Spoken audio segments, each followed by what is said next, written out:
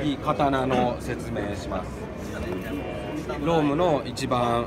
これはバインディングのメインモデル刀。これの最大の特徴はヒールフープが、アルミでできてますけど左右非対称になってます。で他のモデルは両方ついてるんですけど、刀は左右非対称。なぜ左右非対称かっていうと、横方向にこう柔軟になるように片方だけヒールフープがなくなってます。でもう片方はベースプレートの下からこう巻き込んでヒールフープが作られてるんで、ヒールエッジをかけた時につま先がテコの原理でこう持ち上がるような作りなので、板につけた時にこうエッジに近いところにこの硬いヒールアンダーラップのプレートが来るようになってて、かかとに力入れる時にこう力の伝達がすごくしやすくなってます。で刀は D3O っていうこの衝撃吸収パッドが入ってて、板のこう圧力を低減するような作りになってます。で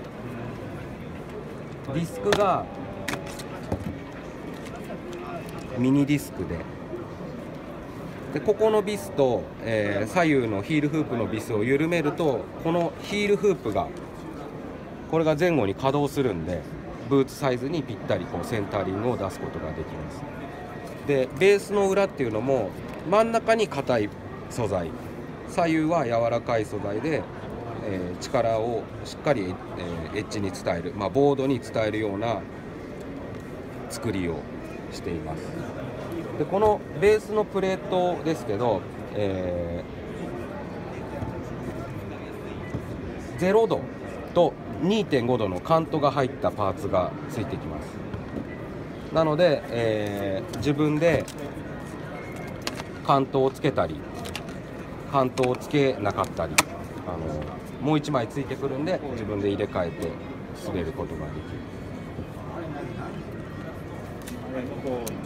去年から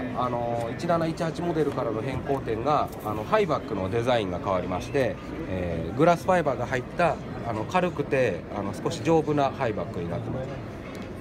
でこれによって、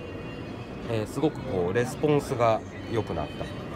でただハイバックの中にこの切れ込みを入れてることで、